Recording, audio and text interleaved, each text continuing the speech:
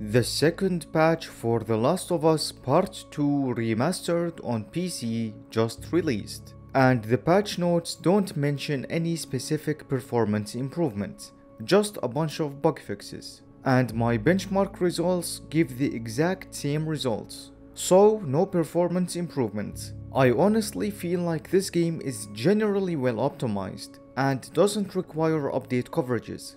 My recommendation is to go ahead and play it if you want. There is no reason to wait for further patches. I'm actually thinking of not doing videos like this when there are no performance changes or other noticeable differences or improvements, and instead I will make community posts about the results if they remain the same. So I will only make videos if there is something notable to showcase. What do you guys think? Do you prefer videos for all patches or only when there are improvements?